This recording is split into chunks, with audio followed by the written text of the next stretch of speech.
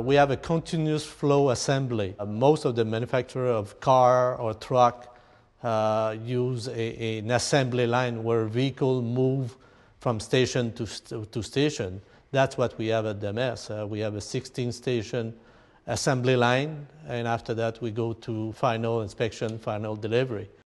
It means that depending on the backlog, we will move the vehicle every 2, 3, 4, or 5 hours.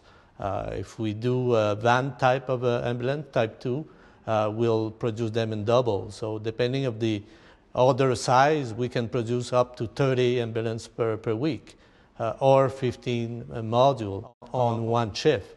And if we have more order, we can go to a second shift. So the advantage of that is we can control what is being done. When you define your work in small pieces of 2 to 3 hours, we do the training with the employees, we give them what they need to be done, and we can inspect right after that. So we know exactly that what has been done at phase 2, 3 is good, and we can proceed and continue to assemble the vehicle. For the employees, they can repeat and perform their task and be excellent at doing it because it's always the same process, even though it's different component and different look and feel for the customer.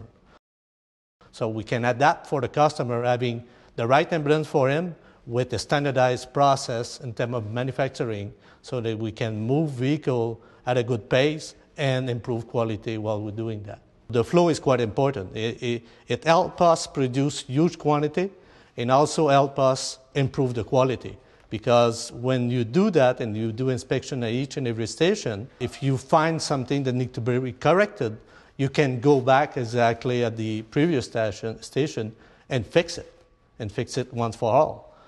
A continuous flow process helps you produce more efficiently, deliver on time, reduce the cost, and improve quality.